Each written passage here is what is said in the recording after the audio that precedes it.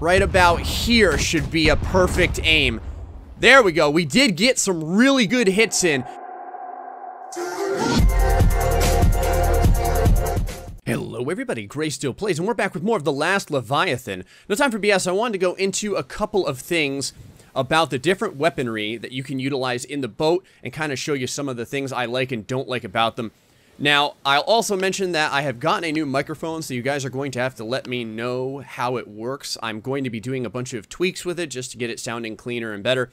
And just let me know if it is completely offending or if it sounds a little bit richer. Now, getting into the weaponry, you had remembered, if you'd watched my previous episode, that I horribly dislike the triple mini cannons. And the reason for that is, like I had said, if you try and do a space formation like what we have here with these mortars, you're just not going to do enough singular damage to a single block in order to take it out. It's kind of terrible because it spreads out the damage all over the boat. So you have an opponent with a lot of spread out damage, but you're not actually punching through to get to the steering column or to take out their cannons or to take out their rudders or their propulsion. Now, like I had said, there's a couple of ways to win in the Last Leviathan. Now, if you're fighting in the battle seas right now, there's only one way to win, essentially, which is either to do enough damage to the boat where it surrenders and blows up, or to take that steering column out.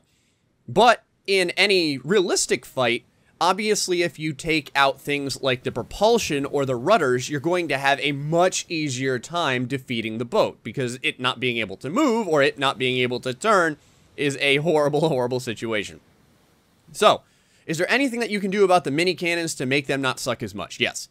The only issue is that to do this, you have to do what I hate, which is putting a bunch of cannons in a clustered area, so if a lucky mortar comes in, you may lose a bunch of firepower all at once. What I would do if I was utilizing mini cannons, well, actually, let's go into the one benefit about the mini cannon. So you pick a mini cannon, you put it down. Just like the mortar, the mini cannon does not protrude past the side of the boat on the tile that you place it on, which is nice. I do like that, and I do appreciate that. This means that you don't have to recess the mini cannons. You can kind of keep them on this tile, and they'll do fairly well. What I would do if I was doing mini cannons is I would probably put two of them together like this. So let's take this out. Let's put a double block here just for some extra oomph. And I would put two mini cannons here as well. And we'll go and try out the mini cannons real quick in a fight, and I'll kind of show you the difficulty with them. The other issue with the mini cannons, and I imagine that the developers are eventually going to be fixing this, is that when you're doing a spacebar styled cycle firing method, the attack from the mini cannons it seems a bit slower. I think everything is a bit slower than when you zoom out from your boat and you just do a left click attack. So let's go and move all of these out, and we'll put mini cannons on here, and then we'll go and do a quick attack on a Hulk class ship. You know what I've decided? Let's go all mini cannons. Let's put mini cannons on the front as well. We're going to take all this off. And like I had said, mini cannons are the best when you have them all, when you have a great deal of them all in a line. So let's do this. And what else can we do with this boat just to make it a little bit beefier? We may even be able to build up these sides a little bit. So how would I build up these sides? You're going to notice you can't, let's say you wanted to build this double block and you wanted to build it over the top of these mini cannons. You can't do it right now. And the reason why is because you need a connecting block. You can't put this block sideways right now. Maybe that's something that they'll also be changing. And you think to yourself, well, I'll just put down a angled block here. You can't do that either. So what you have to do is you have to go over to your square blocks, put one of those down first, then you can put an angled block like this. Then you can go over to your double blocks, and you can put some double blocks across the top here to completely house in all those mini cannons. Let's go do that for both sides. Okay, so at this point you can see we've crafted something like a tank boat almost. It's got blocks on all sides so that it can take a lot of damage before it folds. What else would I do? We have about 450 power left. We could think about using some armor right now, and I think I'm going to go ahead and use a little bit of armor right on the sides here. This isn't going to protect a lot, because we just don't have enough to make it very protective. But at the very least, we can get a little bit of armor down. And you can see now, we're out of blocks. We're out of power right now. We can't put any more armor down. So let's see if we can find any single blocks that we can delete and create double blocks instead to try and save some power. Okay, I found some right here. Let's go delete these and replace this with a double block. This is what I was talking about, where you'll be able to save some power now and again if you find these and change them. And it looks like we have another one right here that we can do. Let's go and change this over to a double block. And then we have one on the bottom here. Go ahead and take this out and replace this with a double block. Found one more over here. Oh, I figure I mentioned as well, if you're kind of wondering whether or not what you're taking out is a single block or a double block, when you hold down on shift, you can actually see an outline, but sometimes you'll be dealing with blocks that are inside of the middle of your boat. When you delete them, you can watch to see what the negative is that you're deleting, so you can see it's 10 right there. And then 10 again. So that means that we did not delete like some sort of weird hidden double block that was around there. They were both single blocks. Looks like we've got two more over here. This is what I was talking about. If you just kind of go through your boat and look around, you'll find all kinds of places that there lie single blocks. This looks like another one right here. And you can keep kind of perfecting your boat and getting that block count down. You can see now we're only at 120 blocks. Getting that block count down and saving yourself a little bit more power each time. Alright, so we're still missing just a little bit of power to get this final shield down, and it's really annoying me that we don't have an equal amount of shields. So what I'm going to do is take this shield off of here, and we're going to put shields on the front here, and the reason why is because I can tell already that the balance of this thing is going to be slightly toward the rear, just because we do have some props down here that's going to be causing us to take off very quickly. So putting a little bit more weight up at the front here is not necessarily a bad thing, and we're more likely to take damage right in this area than so much in this area, just based on the angle that I plan on coming into other ships. We had enough for one more shield right there. Might as well put it there. While I'm here doing this with you guys, I'd figure I would just mention another reason that I don't really like a different weapon, which is these fire cannons. So if we look at the ammo type, for the mini triple cannon, the triple mini cannon, we got a mini cannonball. That's all it says. No explosions, no fire, nothing. With the deck cannon, we get an explosive cannonball. And with the fire cannon, we get a flaming cannonball. And then with the mortar, we get both. We get explosive and flaming cannonballs. That's why I love these things so much. So, the fire cannon has a very strong arc. It has a very slow rate of fire. But there's another reason that I hate this thing. The footprint on this is 2 blocks high instead of 1 block high like all these other weapons. Not only is it 2 blocks high, it's 2 blocks long. What does this mean? This means that let's say we wanted to enclose the fire cannons like we're enclosing these mini cannons. We actually can't do it. Watch when we go over here to hull and we choose our double blocks, for instance.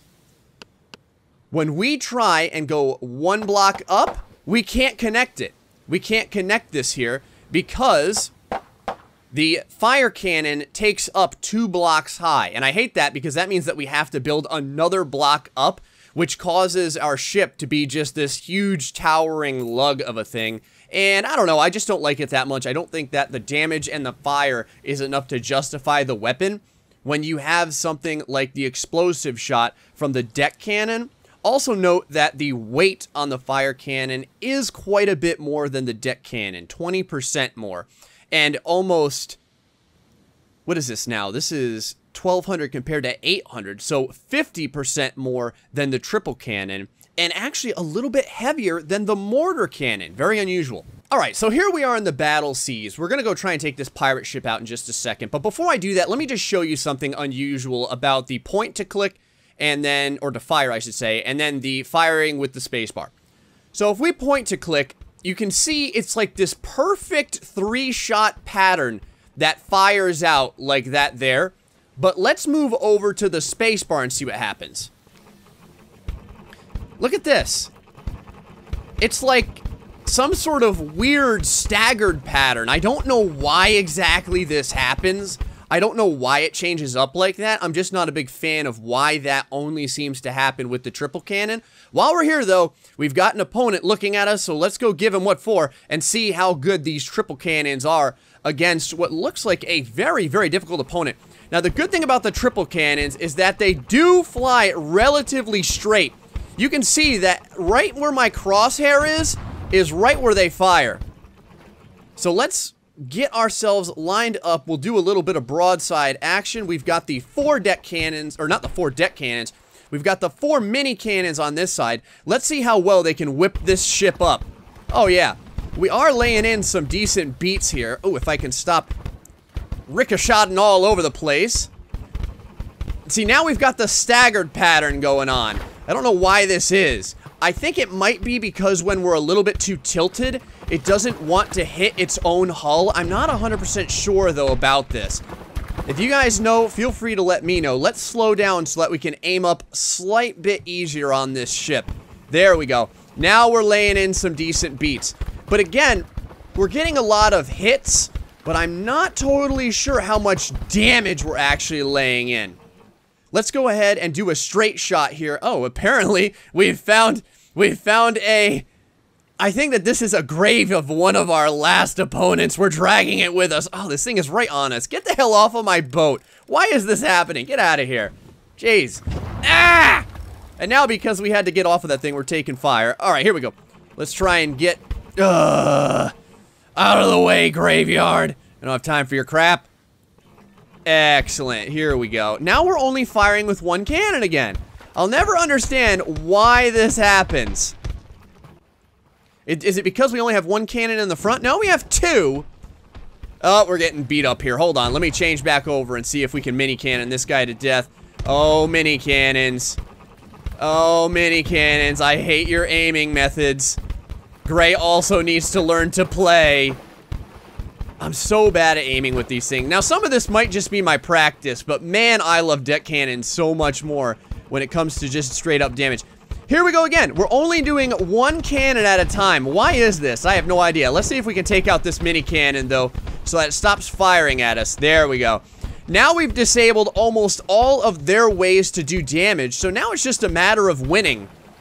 Let's go and turn things around here, get lined up, and see if we can finish this guy off with a nice mini cannon barrage. There we go.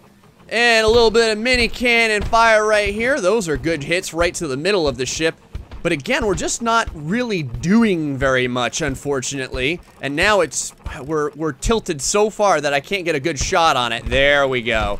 Oh yeah. So this is a great opportunity to show how much damage or how little damage the mini cannon does. You can see I'm throwing it right into the bulk of the ship, and it's taking at least 3 to 4 shots to take out these various blocks, and it's just taking forever. Like, we're slowly sawing away at this ship, but it's not doing lethal damage. We want to just blow this thing apart and get our win that way, and it's just not working. There we go. We finally took the win. So now that we've seen the mini cannons at work, let's switch things around a little bit and try out those fire cannons and see what they can do to a ship. Here we go. This is what we'll be using for the fire cannons. I've decided to stick with the 2-pod formation for the fire cannons, just to maybe get a little bit more damage in when we do a volley to a ship. Let's get this thing sailing and find ourselves a pirate.